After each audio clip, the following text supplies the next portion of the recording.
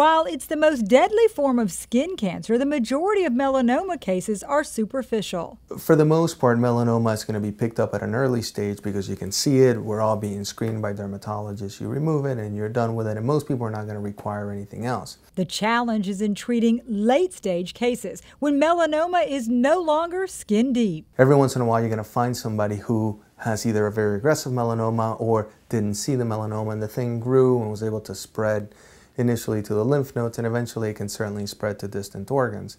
And that's really where we end up getting involved as medical oncologists. Historically, advanced melanoma was difficult to treat, not responding well to traditional chemotherapies.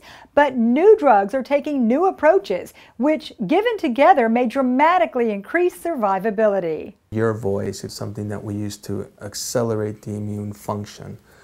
In accelerating the immune function, it identifies and destroys these melanoma cells. A newly approved drug is being used in tandem, a line of new therapy which targets the cancer's ability to dodge the immune system. We now have a whole new pathway to target, a whole new area of investigation.